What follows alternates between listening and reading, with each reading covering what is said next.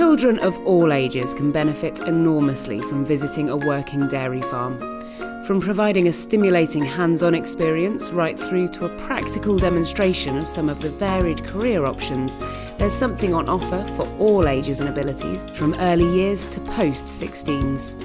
Farming and Countryside Education, or FACE, has worked with the Agriculture and Horticulture Development Board's Milk Division, Dairy Co, to produce this film.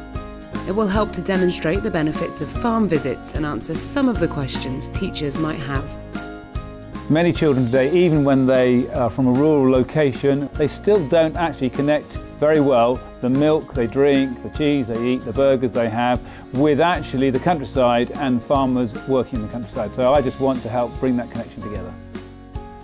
I'm all for hands-on, so I was insistent that the children did touch the clusters and they put their fingers in to feel the clusters. I made them feel the milk powder that we use because that's a different sensation. They could pick up the calf pellets that we feed the calves. Again, that was a different sensation. I want them to realise where their food comes from, how we care for the animals, how we care for the environment, so that they feel a bit more connected with the countryside around them. Sometimes I worry that kids have got a Disney ideal of what a farm is like, and they don't realise that it's a business and they have got to feed the nation. They can ask questions to experts. They ask me questions I might not necessarily know everything there is to do about farming, whereas here they've got the experts here and they can speak to them. Teachers are recommended to visit the farm before the day to understand what to expect and what the farm has to offer, so they can be fully prepared and aware of the surroundings. It is also a good opportunity to talk to the farmer and be reassured about any health and safety concerns. I don't know that how many schools would be aware that many of these farms that do school trips would provide a risk assessment already created for the children coming around, because as a teacher rather than a farmer, there's no way I could come around a farm and I correctly identify all of the risks, but they do that for you. It makes it very easy for me as a teacher to advertise it to my students and to the parents, and I don't really have to do too much at all, which is good. Many farmers have been trained in hosting school visits and they're experienced at making both teachers and pupils feel welcome. They will reinforce the health and safety and behavioural expectations that have been set by the teacher and will be able to make sure the visit is safe and enjoyable. FACE can help you find the right farmer for whatever topic and age range you are teaching. Many teachers are surprised by the wide range of curriculum subjects that can be covered during a farm visit. Whether you're looking at maths, geography, literacy, art or science, or a range of other topics, make sure you talk to the farmer in advance to make it clear what your objectives are. When we have initial contact from the teacher, we'll ask them, is there anything particular they're looking for, and then we obviously discuss age group and how many are coming. If we get anybody who's a bit older, sort of secondary school age, we can discuss what they're looking for. A visit by a reception class could focus on the animals, learning where milk comes from, and how the farmer looks after the cows. The same trip can be a valuable learning tool for A-level scientists researching genetics or nutrition.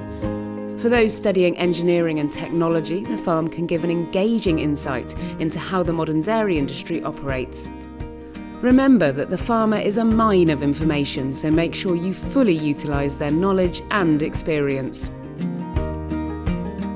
We've been doing lots of different things with geography of consumption, and we've been looking at kind of waste and recycling, but this is kind of the farming aspect of it, and it's something that stereotypically students have often been turned off with, and it really excites them. They go into the school and they show all of the photos of them with the animals, and actually they really enjoy it, so then we're able to ignite their passion in the classroom with the resources that have been provided for us.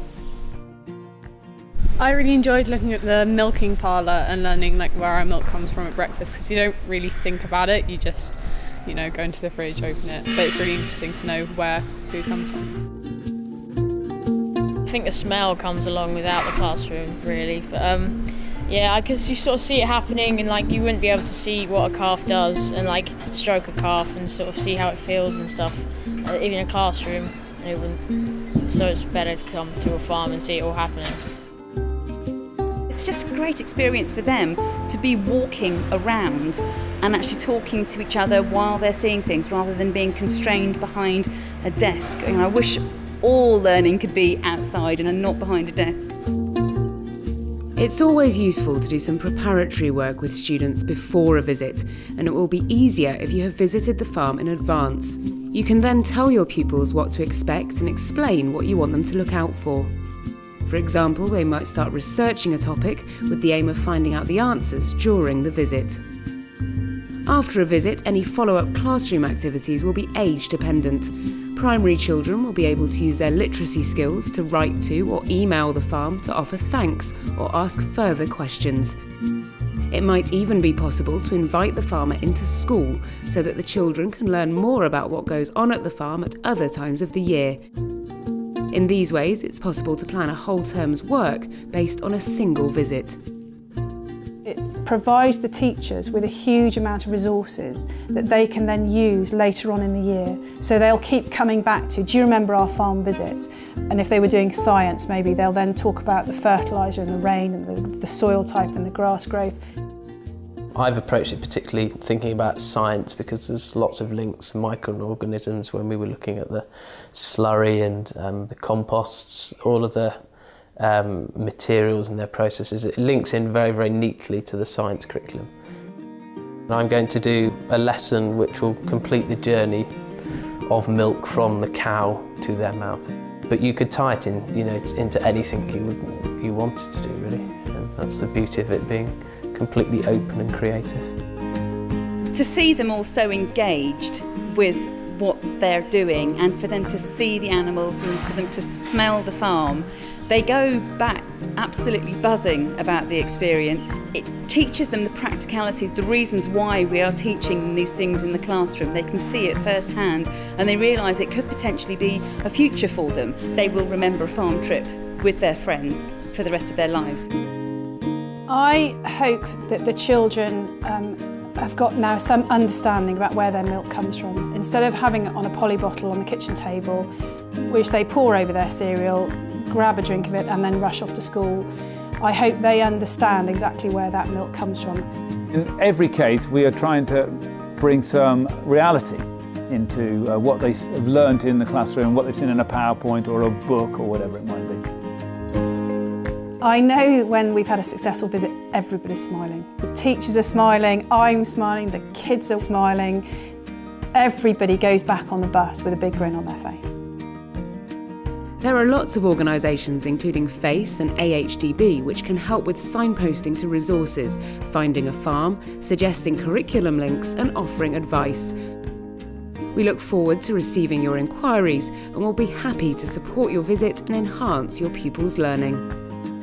You should also look out for Open Farm Sunday and the Open Farm School Days, which are held every year in June and offer a great opportunity for schools to sample farm visits across the country.